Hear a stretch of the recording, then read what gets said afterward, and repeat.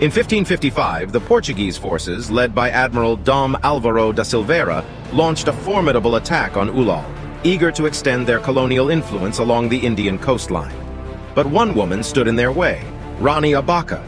As the battle ensued, Rani Abbakka's strategic brilliance and unwavering resolve surprised even her closest allies. With outnumbered troops, she led the charge on the front lines, fearlessly wielding her sword and guiding her soldiers to victory. In a daring move, she boarded an enemy ship, engaging in hand-to-hand combat and eventually capturing the vessel. The invaders' retreat left the Portuguese forces humbled and Rani Abbakka's kingdom safeguarded. Her legend as a courageous leader spread far and wide. The captivating tale of Rani Abbakka teaches us that with determination, leadership, and bravery, one can overcome even the most insurmountable challenges, reminding us of the power of resistance and the impact of a fearless heart.